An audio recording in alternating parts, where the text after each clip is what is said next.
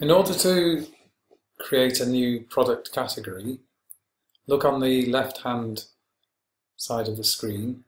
Under Products, you'll see Categories. Click on Categories and give your product category a name. This is going to be Francis Crick. And then the slug is a URL friendly version, so that shouldn't have any spaces and be all lowercase. So I'm going to say Francis Crick with an underscore. You can put a description in, but it's not necessary. In fact, I wouldn't bother.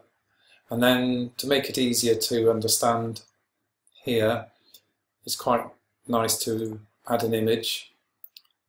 And I'm going to choose an appropriate image from the image library. Let's have a look.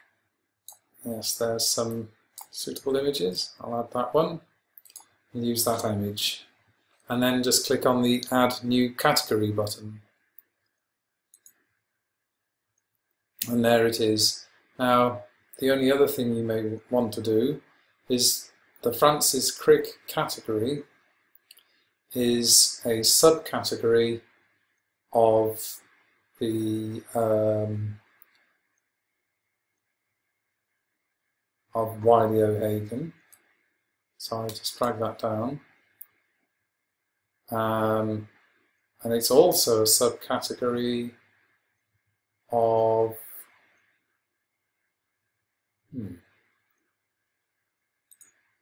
right, I'm not...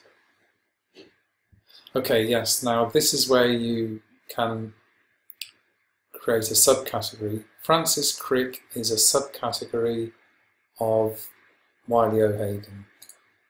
That's what I was trying to say. And then just click on Update.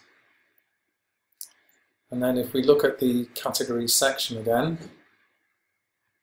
you'll see that Francis Crick is now underneath Wiley O'Hagan.